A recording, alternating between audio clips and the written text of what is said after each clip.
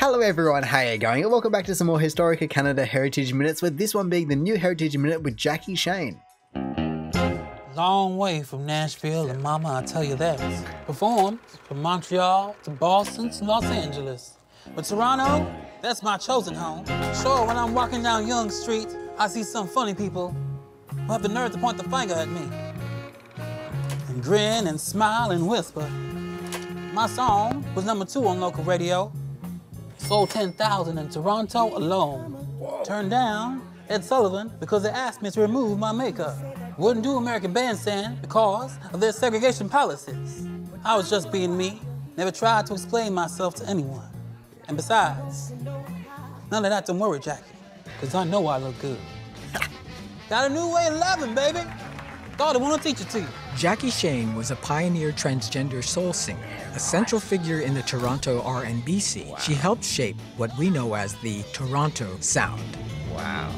Well, that is certainly a slice of history that you would be very proud to have. You know, you look at some of these photos, and of course the Heritage Minute does so well in terms of just the representation and how they portray the original person, but look at that, just look at all that glitz and glamour almost of that jacket. I even loved it when they said that they were asked to remove their makeup, but they said, oh, I look too good for that, I can't be removing my makeup, don't try to change me in any way like that. And so even though I will admit that I don't actually know who this person is, or I guess I didn't know who this person is prior to this video, it is amazing. You can really see that they were very popular, having #2 on the record list, and then also selling 10,000 in Toronto alone. My song was #2 on local radio. #2 on local radio. For anyone to be on local radio, just making and charting, it's always just a massive deal. Let alone the fact that they ring it up at $4, you know, that is 4,000 times 10,000 just in Toronto alone. And so I can only imagine that they did quite well for themselves. Oh, actually, interestingly enough, Jackie was born in the USA and not in Canada. I just expected everyone that is going to be prominent in a Heritage Minute just to be born and raised in Canada, but no, they just became popular in Toronto. That's where the connection is. I mean, actually, listening to it again, they do say it's a long way from Nashville and Mama, and somehow I just didn't make the connection and was thinking,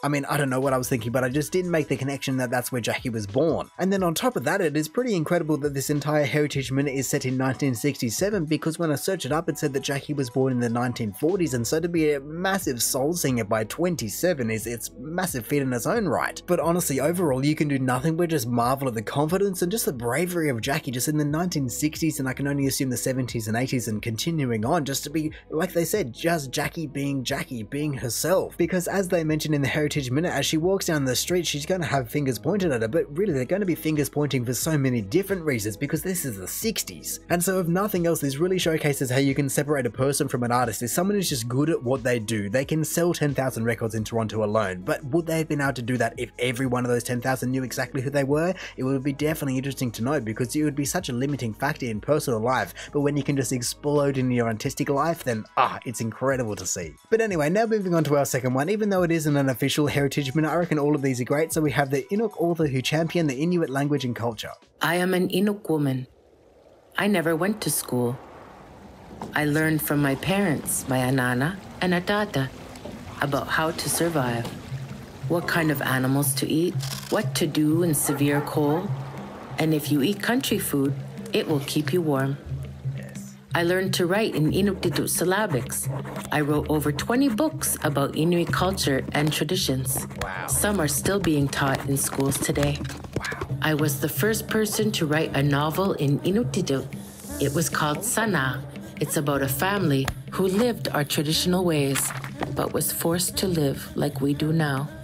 I wrote it to preserve our traditions for the future generations. I tell them, you will not be sorry if you keep your language. You will be sad if you forget those ways. Make sure you remember your traditional ways. Yeah, right. There we go. Oh, 2007. Wow, 1931. Writer, artist, teacher, mother, and grandmother. That is an incredible life, just covering so many different aspects and facets as well. Just like she was saying, just writing 20 books, some of which are still being taught. I mean, I didn't even know any of them were being taught, so that's incredible in its own right. I mean, I would love to know where she actually grew up as well, because obviously this entire Heritage Minute showcases a very Arctic and very polar kind of climate. They even talk about the kind of country food to keep you warm, and of course it does. I mean, that's just a way of life. That's the only only way people have survived for thousands of years just by eating particular types of food. Does it say where she actually grew up? I mean, you can buy the book, that's incredible, Booktopia. It's sold so many different places. I wonder how many copies it's been sold. Born in 1931 near this place in Quebec. Where is this place? That is northern. Whoa, that is north. I'm just looking at this image over here and I saw a little red dot all the way up the top. Where did it go? Okay, it's not as high as I thought. I thought it was up in the true north, but it is still in Quebec. But where did that dot go? I guess if I just zoom in, we'll be able to better see it. But there we go, right there. That is pretty north. Or how many degrees north is it? 61 degrees north. But even reading something like this, during winter when the tides are extremely low for whatever reason, I don't know why winter affects the tides, but local Inuit sometimes climb beneath the shifting sea ice to gather blue mussels. You're climbing beneath the ocean just to go and get food. That is some seriously hardcore stuff. And so even though I can only assume that her original novel has been transcribed into many different languages, especially if it is available on all of these international book sites, really just having that heritage and having that history and just ability to look back on this culture from, like I was saying, the 1930s and 40s and maybe even 50s would be an incredible resource to have, especially almost 100 years or 90 years since she was born. But anyway, now moving on to our third one, we have the Brotherhood of Sleeping Car Porters. Despite the steady wages and the adventure of travel, the work was not easy. We left our families for weeks at a time, sleeping no more than 3 hours a night. Porters were at every passenger's beck and call. We had no identification to wear. When passengers wanted your attention, they just called you George. My name's not George. In 1943, we joined the Brotherhood of Sleeping Car Porters. For the first time, we had job security, reduced work hours, increased wages, and above all, some dignity. Later, the Brotherhood negotiated, and finally each porter was issued 2 plastic name cards placed in wall holders at each end of the sleeping car, inviting passengers to call us by our names. Yeah, right. There we go. Stanley.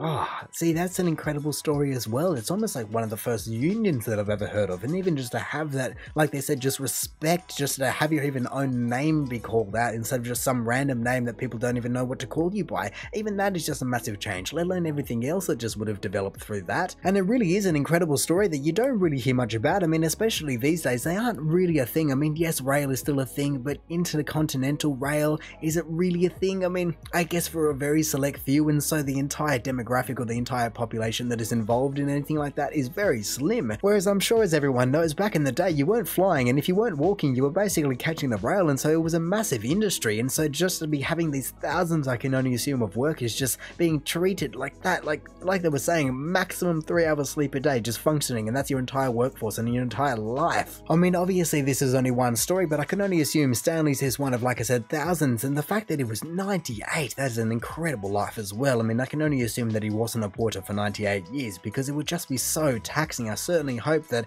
wait, when was it? It was 1940. In 1943. 1943, yeah, okay, so early 1940s, to be having that kind of a change from the 1940s would have been huge. Obviously, like the first Heritage Minute that we just watched, that was 1967, and this is the 1940s. And yes, in terms of some particular aspects, it would have been an awesome job to have, just to be traveling the countryside via rail, taking in the scenery, but when you actually look at the fine print, you realize, oh, I have to sleep a maximum of 3 hours a day, I'm at everyone's beck and call, they're going to treat me like utter rubbish constantly. Just, I can only assume the kind of names and everything that would have been called out constantly as well, let alone your own living conditions are going to be so poor as well, because you're not going to be given the 5-star treatment like everyone else, and you're away from your family for weeks on end. And so even though I can only assume that it would have been a major uphill battle for any kind of union to be formed, the amount of reform and change and just respect that it apparently or supposedly brought about would be incredible. Like they said, just from being called anyone's name, or I guess George, just treated like an object, to even just the respect of your own name. But anyway, now moving on to our fourth one, we have Pierre Falcon, the songwriter who helped forge a Métis identity.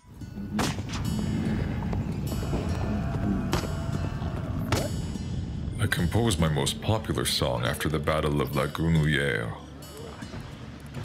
That was when the big fur trade companies were fighting for control of the territory that we lived on for generations. We, Métis, les Bois Brûlés, won the day. And I wrote a song telling of our victory. Nice. When I sang at the campfires, others would take up the tune. We sang while we worked. We sang as we fought to keep our land. and we sang when so much was taken from us. I wrote many songs. We Métis shared stories and news by talking and singing. We have always sung songs like this, and I think we always will.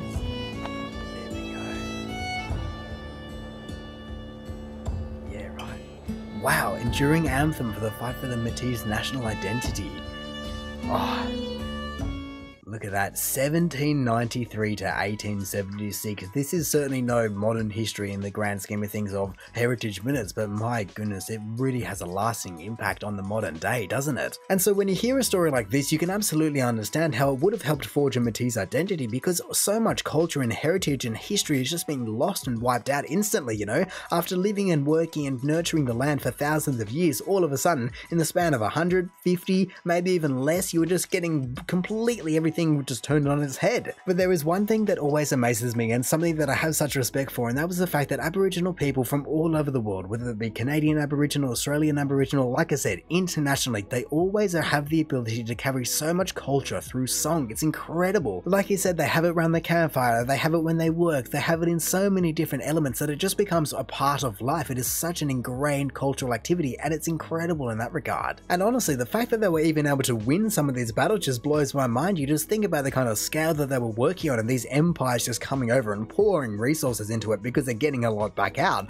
But the fact that these guys were just able to go out there and win these battles just blows my mind. I don't really get it. I guess if nothing else, what they lacked in resources of population and money and all these other things, they just gained in so much knowledge of the land. And so of course you almost turn into just like secret service warriors of your own lands. And so I guess even though obviously not every single battle was won, and there is still a mountain of scars left behind from what occurred during those times, at least these songs just do provide that little bit of a standing point for where and how a Métis can forge their identity. But anyway, in saying that, I reckon I'm going to call it there. So thank you for watching this video. If you did enjoy it, feel free to do the YouTube algorithmic things down below. Also, if this is the first video of mine that you are watching, then make sure to go check out any other ones I've done. Also, make sure to go check out all of the original videos down in the description below. Or hey, maybe you even just want to consider subscribing so that you don't miss another one of these in the future. But all in all, have a good one and see ya.